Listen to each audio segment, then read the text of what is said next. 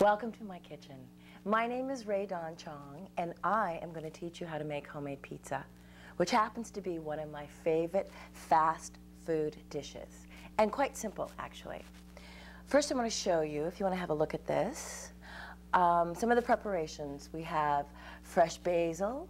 I just baked this peppers with a bit of garlic and salt. It is delicious. We have some chopped garlic, some uncooked peppers, not hot, of course, red and yellow.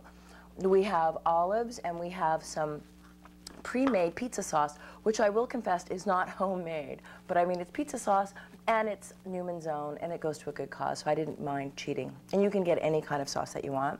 Then, of course, we have 5 different cheeses. We have feta, mozzarella, we have some pecorino romano, we have some goat cheese, we have some fat-free mozzarella, which I think for real pizza aficionados, that's a sin.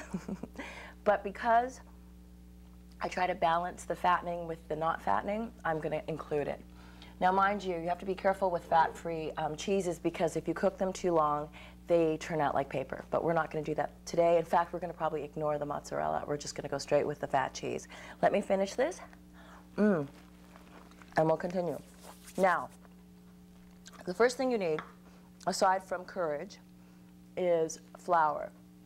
I use a whole wheat flour for fiber. A lot of people think that that's sinful as well, that you should use white flour, but I think it's okay to use a whole wheat flour, and I think it's really good for you.